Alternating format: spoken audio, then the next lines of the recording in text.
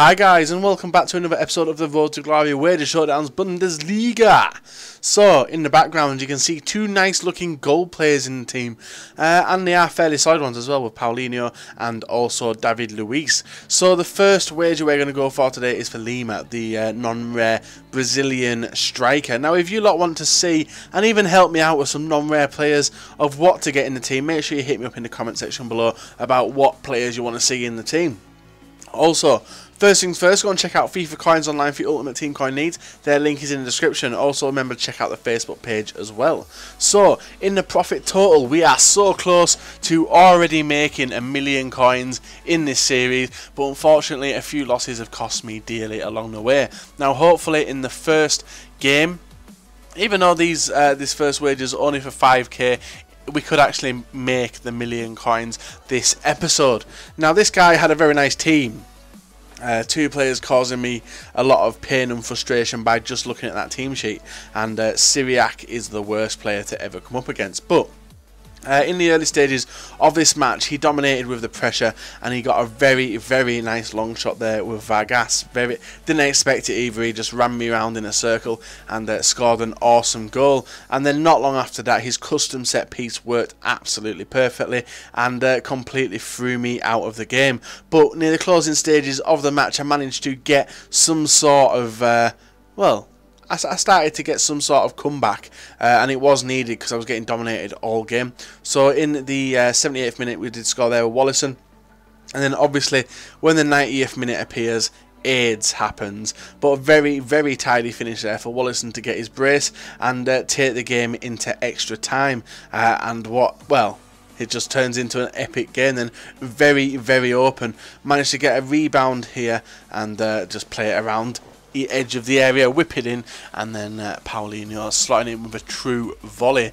But he wasn't done there. Even though the wages are for 5k, I seem to find that the people who try the hardest and the harder opponents are the people who I am wagering for 5k. Kanu there scoring an awesome goal before the end of the first half of extra time. Being sick and stuff. But in penalty shootouts we did miss a penalty, and he just continuously went I'm absolutely terrible at saving penalties, and he absolutely ran riot, and unfortunately he does managed to be solid with every single penalty. Even though we were not bad, we just missed that one penalty, and then going to the last penalty here, he does tuck it away. Sorry to ruin that for you, but it's very difficult. Very annoyed I just didn't stand there and catch it, but it's one of them things. So in the first game we do take a loss, unfortunately. Now when I'm taking the losses, it's thankful that all the losses I'm going for happen when he informs.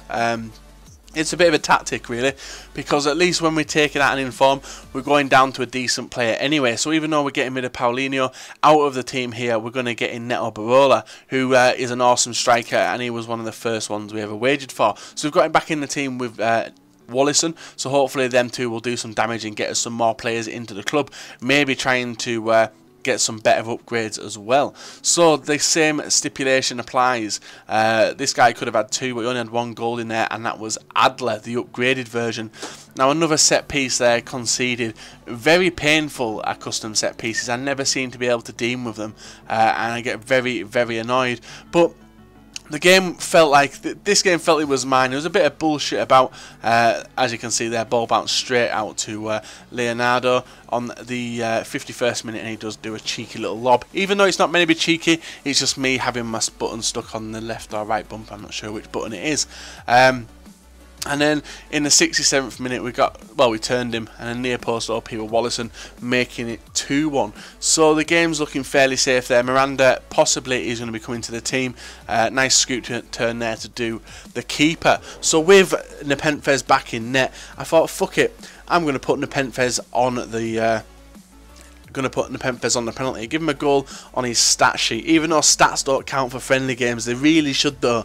They really should. So he lines himself up left. We go directly above him, and the ball bounces off the keeper on the floor and goes in. So there we are. Nepenthez scoring his first goal for the Road to Glory Wager Showdowns team. epic start. So there we are, 3-1 win. Miranda in the team also, so we managed to get rid of Zalao. So we're going to take out Zalao and then put Miranda on the outside. I think further down the line I'll probably end up swapping Miranda for David Luiz and putting him on the outside. Don't know why, I just feel like Miranda's more of a central centre back. Maybe you lot in the comment section below can hit me up with which you prefer and where you would like to see them more. So in the last game of this episode, we're going to go for an upgrade of Luis Gustavo. We're going to put him there, get rid of Asensao. If we do win, if we do lose, we'll be bringing back in Giuseppe. It's that simple. So the team we come up against, informed Casper Schmeichel, Batista, I think it is, at centre-back. A very pacey centre-back, very pacey attack as well. So he does get me on another set piece. I just feel like Rota Shaw here cannot defend on corners, and Baptiste does put him ahead with a 1-0 lead. But going into the game, he was very fast at closing me down. Quite an annoying player to play against. Bit of skill there, got very lucky. Ball bouncing out to Barola, who's going to score on his return back to the squad. So a nice return for him in the 10th minute, equalising. But this guy's constant pressure was ridiculous. I thought I could read him. I was wrong. He completely skipped past me there. And Lualua extending the lead to 2-1 for him, giving him it back. Quite annoyed. I'm not going to lie, but we got lucky just before half time there. Wallison with a bit of trickery outside and then nailed it into the bottom corner. Very nice finish. But then the bullshit fairy come to visit. My defence just felt all over the place here. I couldn't defend like this. I couldn't believe that touch, and he does get the lead back there with Kazim Richards going through on goal.